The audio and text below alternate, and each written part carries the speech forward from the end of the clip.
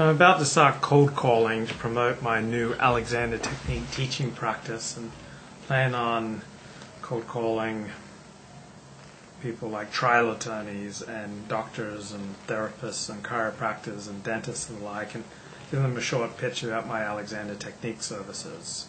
So for instance, hi there, I'm Luke Ford. I'm a certified Alexander Technique teacher in Beverly Hills, offering free consultations to people so that they can learn to notice their patterns of unnecessary tension and how to learn to let that go.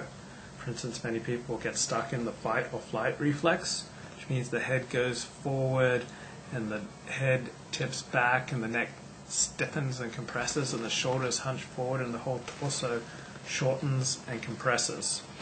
A lot of people get stuck there, and I show people how to let that go. So if you're interested, check out my website, Alexander90210,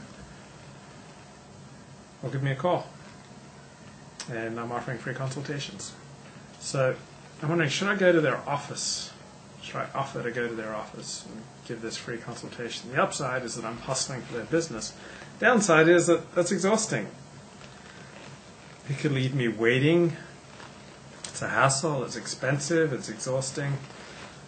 On the other hand, if I get a feeling over the phone that somebody is serious, I would be willing to go to them for this free consultation. So I'd much more prefer if they come to me. Now, if I go to somebody to give an Alexander lesson, I'm going to charge between $25 to $100 extra top of my regular $100 fee for an Alexander lesson, depending on how far away they live in Los Angeles.